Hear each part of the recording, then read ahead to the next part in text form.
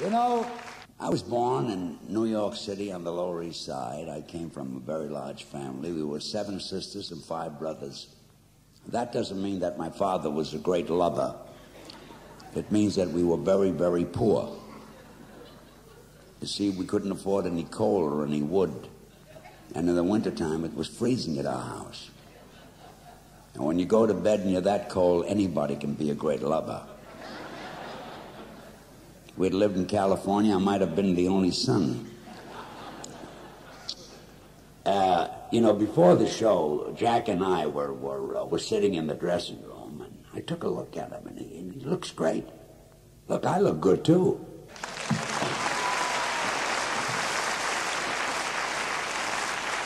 You know, in show business, you can't allow yourself to get old. I know an actor, Clarence Evans. He's 86 years old, and he had his teeth capped, and his nose fixed, and his face lifted, and he wears contact lenses, and he wears a toupee. He looks so good, nobody knew he was dead.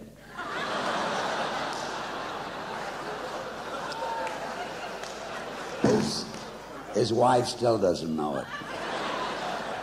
In fact, she's suing him for divorce. You know, Jack and I have been very close friends for about... Wait a minute. This is great. This was written after World War I by Buddy DeSilva, Irving Caesar, and George Gershwin. Now, with writers like that, it's got to be a great song. And it's highly dramatic, so please pay attention. Perry?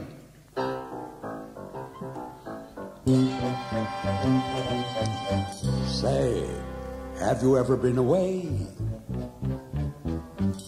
Say, have you ever been away?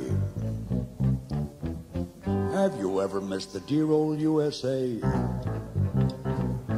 Then you get an itching in your shoes. See how quick you'll get the blues. See how quick you'll get the Yankee Doodle blues. You're singing, there's no land as grand as my land. From California to Manhattan Isle, north, south, that sunny skyline, I love every mile. They're playing Yankee Doodle. That's the melody that keeps ringing in my ears. Yankee Doodle. That's the melody, makes you stand right up and cheer. I'm coming, USA. I'll say I love you. Make me lose those Yankee Doodle blues. Oh. They say that Europe is wonderful with all its ancient junk. It's not as good as Kokomo, 'cause Kokomo's the bunk. We couldn't see your London, it was covered by a fog. We had to move from Paris, 'cause we couldn't eat a frog. From there we went to Old Cologne and started on the round. But Old Cologne smells sweet and pretty as it sounds. A Russian Bolshevik tried to get my scalp. And then I wore my welcome out sliding down the Alps. Hello, Miss Liberty, I'll say you're a bear. And when the custom officer said to me, what do you declare? I answered, Yankee Doodle. That's the melody that keeps ringing in your ears. Yankee Doodle. That's enough of that. Okay.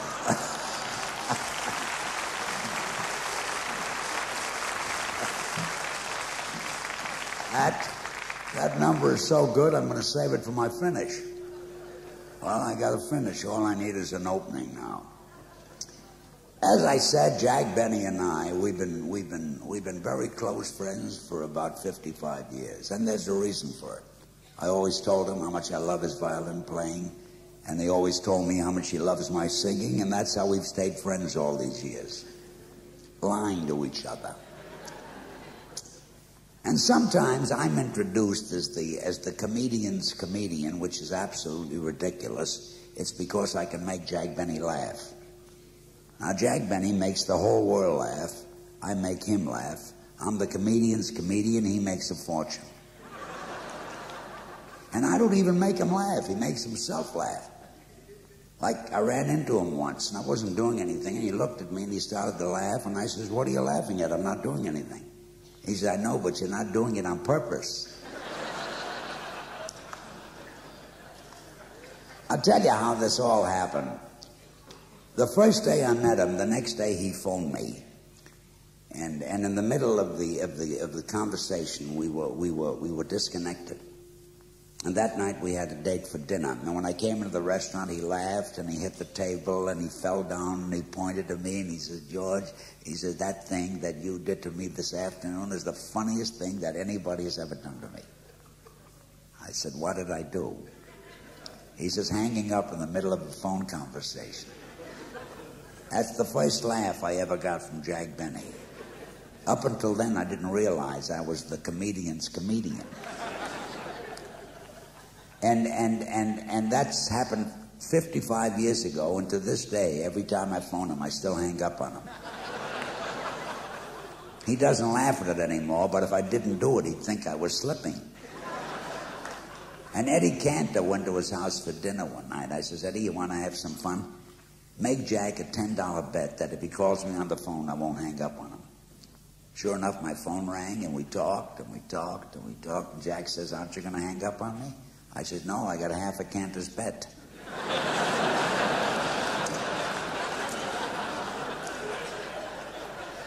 That he didn't laugh at. But the things that he laughs at, you won't believe this. We were at a party one night. Now, he had a piece of white thread stuck on the lapel of his coat. And I said, oh, so that's what they're wearing now. Do you mind if I borrow it? And I took the piece of white thread off his lapel and I put it on my lapel. Now, that's the whole bit. And I'm sure nobody's going to steal that from me. He fell down 3 times. Next day, I took a piece of white thread, put it in a box, and sent it to his house with a little note on it. And I said, thanks for letting me wear this last night. An hour later, Mary called me up. She says, that piece of white thread got here about an hour ago, and Jack is still on the floor laughing. She says, as soon as he stops laughing, I think I'm going to leave him.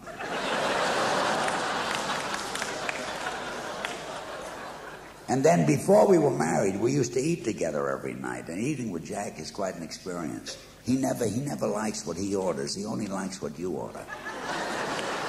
And we were in this restaurant, and he had lamb chops, and I had a steak. And he looked at my steak, and his mouth started to water.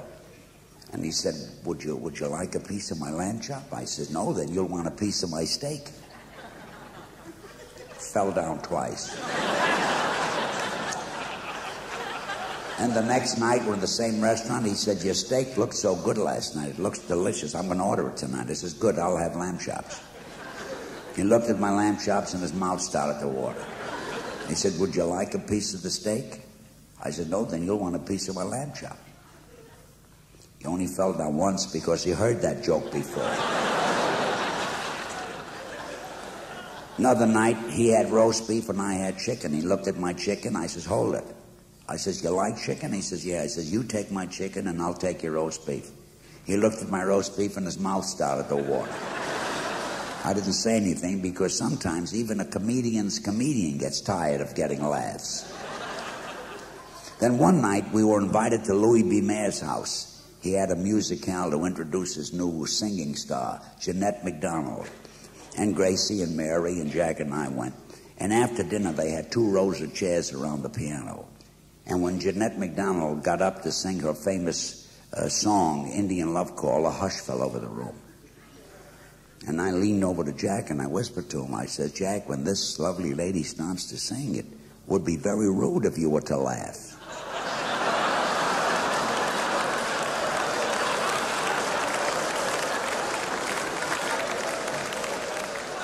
Well, she no sooner got the first note out of her throat. His shoulders shook, he laughed, he fell down, they had to carry him out of the room. So he not only ruined Jeanette MacDonald's song, but he ruined Louis B. Mayer's musicale. You see, I'm not the only one that made him laugh. Jeanette MacDonald used to make him laugh, too. Well, after all, you can't blame him. Indian Love Call is a very funny song. Here's a cute song. It's not an opening song. But if I ever find an opening song, this is going to be my second song. Perry, Monkey Rag. Way down in Africa, every evening in the bamboo trees, some chimpanzees, monkey banjos nightly would be strumming. They would be humming in his voice and buzzing bees. A big baboon had a band and was the best in monkey land, played ragtime grand. This big baboon was requested to compose a tune one night in June. Wrote a finger snuggy and he called a finger monkey and he gave it to the band to play. Oh, the night was a sight when the monkeys there began to swing and sway. When the monkeys do the monkey rag, Shubert monkey was on a jag. Laugh until you're upside, crack while they curl the tail, wiggle the back. Everybody's crazy about the rag that rag. Honky chunky monkey, they call the thing the monkey. Honky chunky monkey. Okay.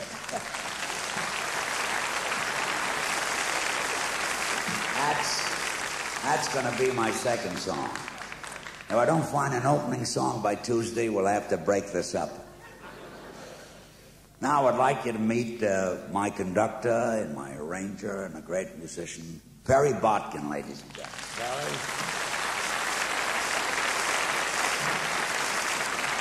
And also all these great musicians, fellas.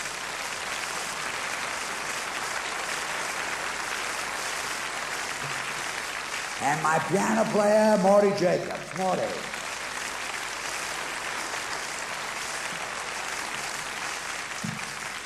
I must tell you, last night, Morty and I took a walk down La Cienega, and we went into a little nightclub, and a beautiful young girl, about 19 years old, came out on the stage with absolutely nothing on, and she sang On a Clear Day You Could See Forever.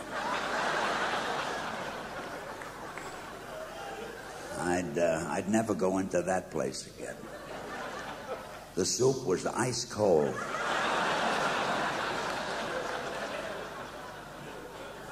Nudity today is really something.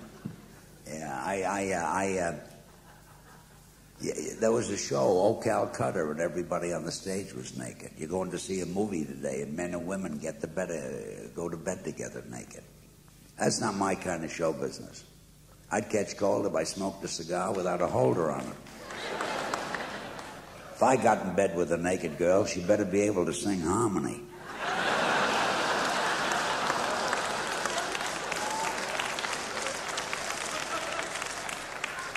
And the only thing I take off is my right sock. My age, my right foot is the only thing that still works. Let you in a little sad story. Last Monday, the big toe on my right foot stopped wiggling. It's kind of bad because that's the foot I dance with. I don't know why people are making such a fuss about nudity. There isn't a day goes by that all of us don't take our clothes off. When I get undressed to go to bed at night, am I supposed to stand in front of a mirror and applaud myself for 20 minutes? I think 15 minutes is plenty. And when I was young, it was different. I remember playing the Chicago Theatre during the Chicago World's Fair. I was on the bill with Sally Rand, the fan dancer.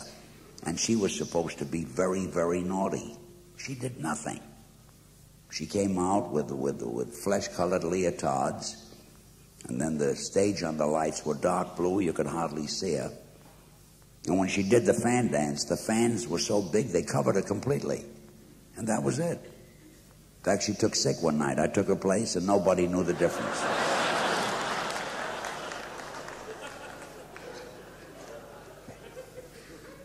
You know, about 3 weeks ago, I recorded 2 songs.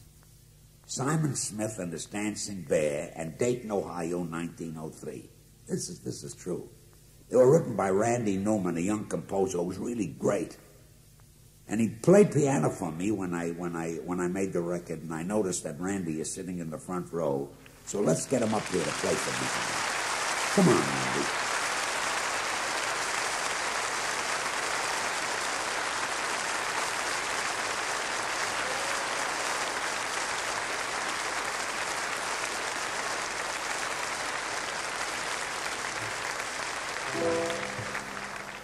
Let's sing a song of long ago, when things were green and moving slow, and people would stop to say hello, or they'd say hi to you.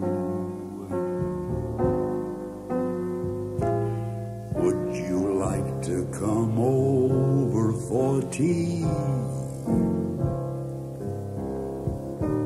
with the missus and me? It's a real nice way to spend the day in Dayton, Ohio, on a lazy Sunday afternoon in 1903. Let's sing a song of long ago, when things could grow and days flowed quietly. The air was clean and you could see, and folks were nice to you. Would you like to come over for tea with the missus and me? It's a real nice way to spend the day in Dayton, Ohio, on a lazy Sunday afternoon in 1903.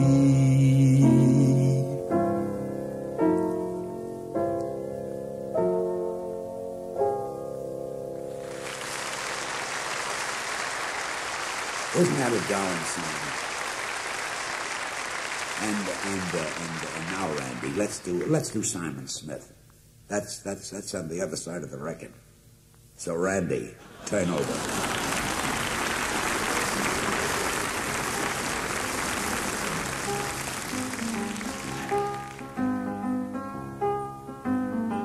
I may go out tomorrow if I can borrow a coat to wear. Oh, I'd step out in style with my sincere smile and my dancing bear, outrageous, alarming, courageous, charming. Oh, who would think a boy in bear could be well accepted everywhere? It's just amazing how fair people can be. How fair people can be. Seen at the nicest places where well-fed faces all stop to stare. Making the grandest entrance is Simon Smith and his dancing bear. They love us, won't they? They feed us, don't they? Oh, who would think a boy in bear could be well accepted everywhere? It's just amazing how fair people can be. I may go out tomorrow if I can borrow a coat to wear. Oh, I step on the style with my sincere smile and my dancing bear. Who needs money when you're funny? The big attraction everywhere will be Simon Smith and his dancing bear. It's Simon Smith and the amazing dancing bear.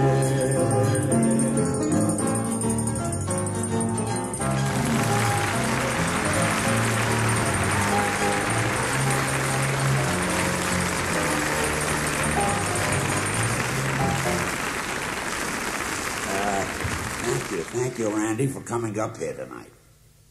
And to show my appreciation, anytime you want to date with my sister Goldie, I'll be glad to fix it for you. In fact, she'll pay you. Ladies and gentlemen, Randy Newman.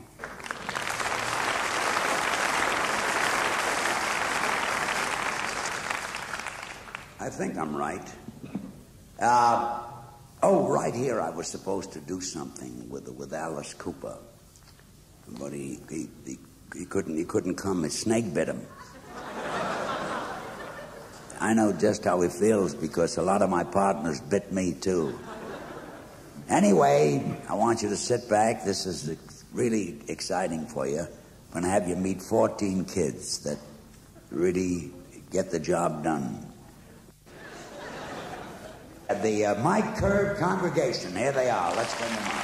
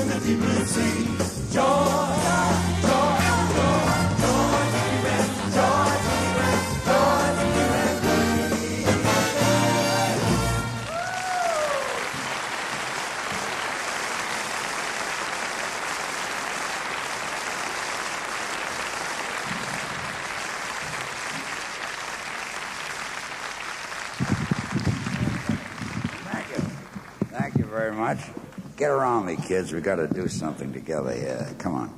And get close so I can keep warm. You're on something there. That's it. Now, let's do something together. And let's do it pretty. Huh? Do it nice. Like you're not getting paid. All right. Now, in my key. I could be happy, could be sad, could be good, could be bad. It all depends on you. All depends on you. Could be humble, could be proud, could be lonesome in the crowd. It all depends on you. All depends on you. Could make money and spend it, go right on living or end it. You're to blame, honey, for what I do.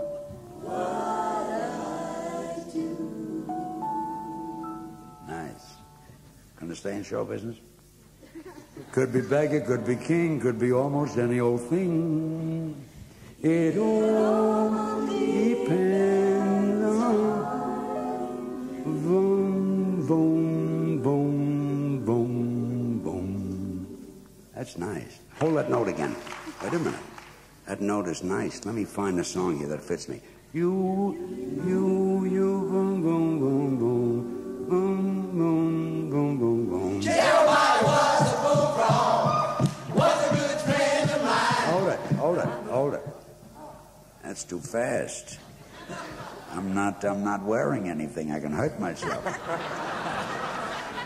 I want a song that fits me. Let's take you. I'll find something in a minute. Do. You take the sunrise, sprinkle it with dew. Look, kids, you know that I've got a lot of influence in show business. How would all you kids like to be stars overnight? Okay, then hold on to that note and let me find a song.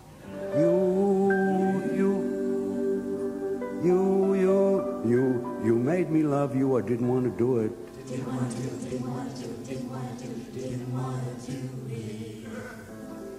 You made me want you, and all the time you knew it. All the time you knew it, all the time you knew it, all the time you knew it, all the time you knew it. You made me happy, sometimes you made me sad. And there were times, dear, you made me feel so glad. So glad. That's pretty. Let's do that again. So glad. So glad. You made me cry for so glad. So glad. You made me cry for I didn't want to tell you. Didn't want to do it. Tell you. Do it. So glad. I want your love, that's true. Yes, I do. Indeed, I do. You know I do.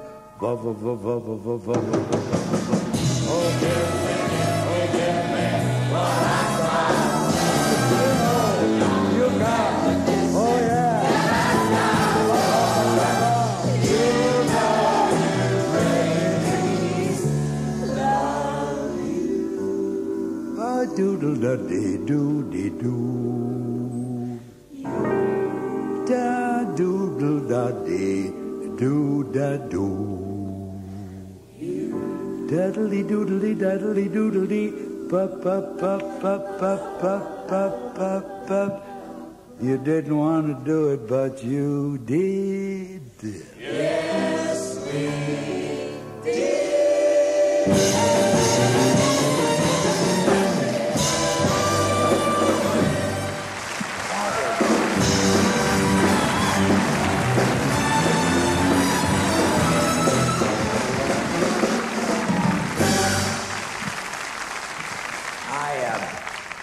I enjoyed that.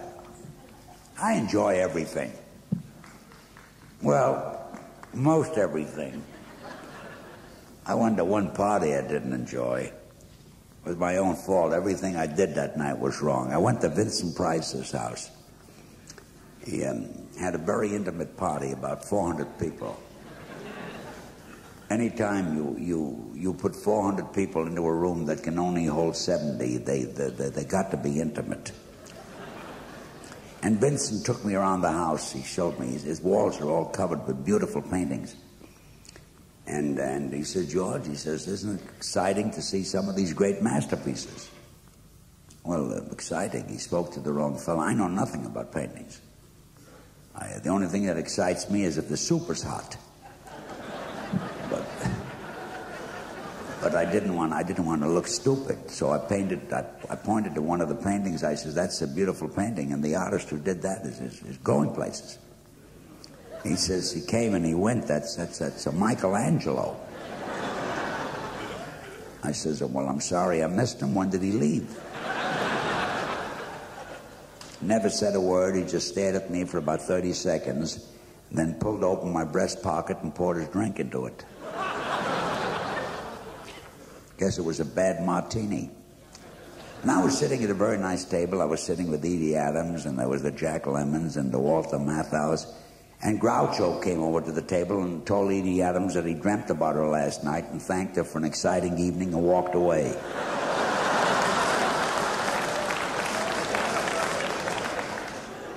And Edie turned to me. She said, I had the same dream. She said, Groucho was nothing. I walked out in the middle of it. Then I noticed that Carol Channing was leaving. It was early. I says, Carol, why are you going? The party is just getting started. She says, I'm coming back. I'm just going home to change my clothes. I said, why? You look beautiful.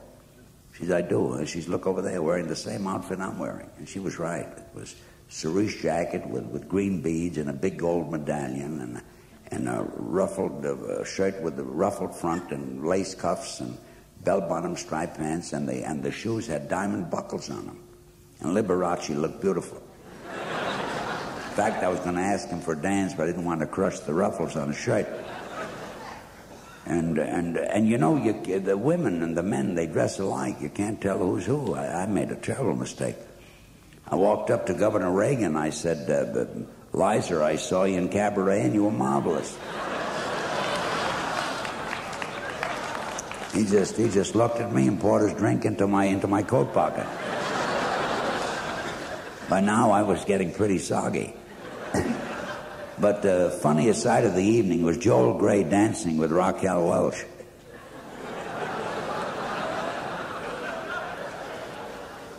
He looked like he had 3 heads.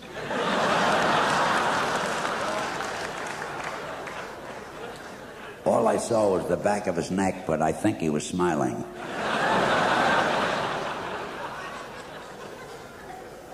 And she had to do the leading. I guess he couldn't see. He ran into the wall twice.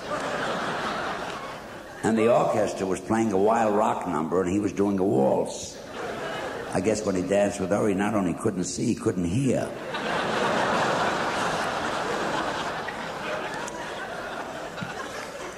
And Warren Beatty was there. Every girl at the party tried to date him. You know, somebody told me that Warren Beatty goes out with 2 or 3 girls every night. I wouldn't do what he's doing for all the money in the world. Well, come to think of it, I couldn't do what he's doing for all the money. I'm lucky if I can hold on to my electric toothbrush.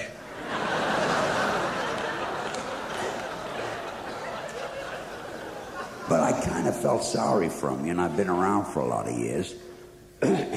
Pardon me. I've been around for a lot of years, so I thought I'd give him a little advice. And I went over, I said, Warren, I said, instead of running around with all these girls, when you go to bed at night, why don't you do what I do? Why don't you have a bowl of hot vegetable soup? He poured his drink into my cummerbund.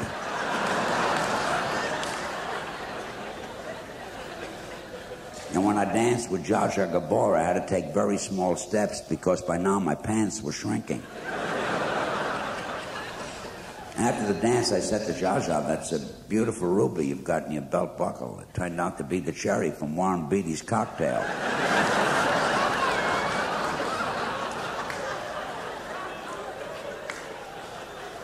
Then I went back to my table to dry off. And the minute I sat down, I felt somebody tugging at my pants leg. I looked under the table. It was Foster Brooks. He says, hand me a glass of scotch. I gave it to him. I said, Foster, you better sober up. If you keep drinking like that, it's going to ruin your image. He hiccuped and poured his drink into my shoe. But now I had booze in my shoe and in my pockets and my cummerbund.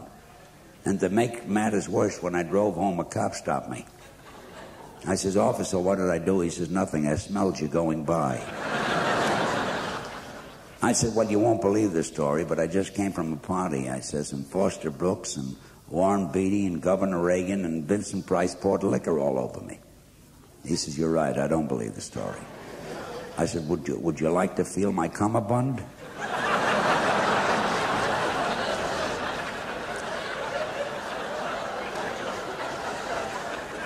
He said, wait a minute. He says, are you George Burns? I says, yeah. He says, my wife Millie is crazy about you. She watches you all the time on all the talk shows. She thinks you're great. She's practically in love with you. I says, well, thank you. I says, maybe she'd like my autograph. He said, she certainly would. Put it right here on this ticket. Well, that was my evening that night, and it wasn't the greatest. Wait a minute. Hold on to your seats. Ladies and gentlemen, this is my opening song. Augustus J. McCann was a hempeck married man. He has been fighting with his wife since married life began. One night at 3:30, while out upon a spree, a motor knocked him down and out and nearly broke his knee. One guy looked down and said, I think this bloke is dead. But when he said, let's take him home, McCann jumped up and said, he hollered, don't take me home. Please don't take me home. Tell me, what did I do to you? Oh, have a little pity. I'm a poor married man. In search of peace I roam. I'm with you most anything you do, so please don't take me. I'm not going. You can't make me. Yes, I'm staying. Oh, please, please, don't take me home.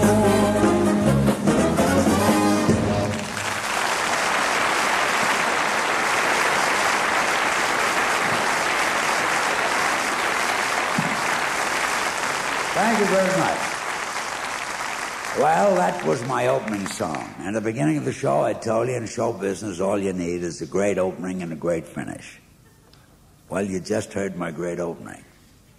And now, ladies and gentlemen, you're going to hear my great finish. I've had a marvelous time. You've been a charming audience. And thank you very, very much.